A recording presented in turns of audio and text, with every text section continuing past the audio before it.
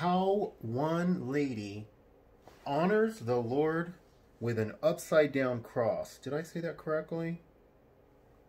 Honors God with an upside down cross. So, if you remember Peter, Peter was crucified. And he asked to be crucified upside down because he didn't feel he was worthy to be executed in the same way that Jesus Christ, our Lord and Savior, was executed. So they said, oh, fine, right? They were happy to do that, and they crucified him upside down. And so she has an upside down cross on her neck. And some of her, she's got a big YouTube channel, and I think it's, she's a TikToker, but I catch a lot of her shorts on YouTube as well. And I believe her. I never thought you can honor God with an upside down cross, but I believe that is her mentality. Some people are like, oh no, that's not, it's just the exact opposite. But it is possible that some people are wearing an upside down cross just to say they're not worthy to even wear a cross. They're identifying with Peter. This gal, I want to tell you a little bit about her. She had a hard life. She's originally from Canada. She may be in the U.S. now. I'm a little confused about that, but she had been abused horribly as a young foster girl by her foster mom. And she is a men's rights activist.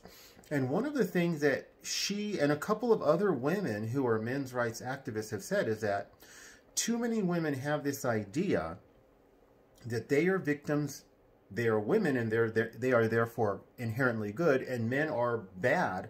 And so they come into relationships with no sense of responsibility. The guy's expected to be perfect, and they don't have any responsibility on themselves.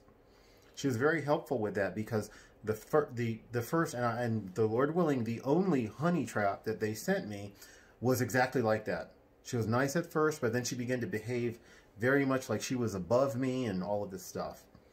It was also economic because she had a job and I'm on SSI.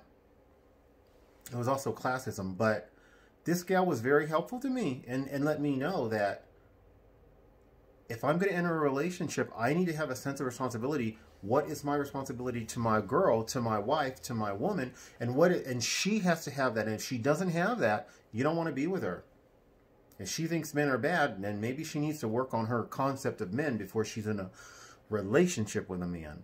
So I think it probably is possible to honor God with an upside down cross. I know that I spell God G-D, L-R-D, and it looks like I'm trying to sit there and say, well, there is no God or God's not real.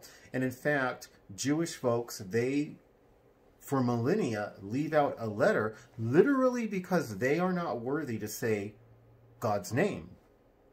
Hashem means the name. It's one way of referring to God without even saying his name. And so when they spell his name, they're definitely not worthy to spell his name. So they will leave a letter out. And they do that in Hebrew and they do that in English.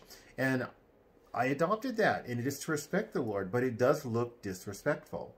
And so her little upside down cross here looks disrespectful, but I trust her and I believe that her heart's in the right place.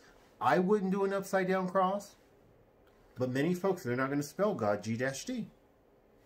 So, help my humble channel to grow. Like, subscribe, share, comment. Any combination thereof. God bless.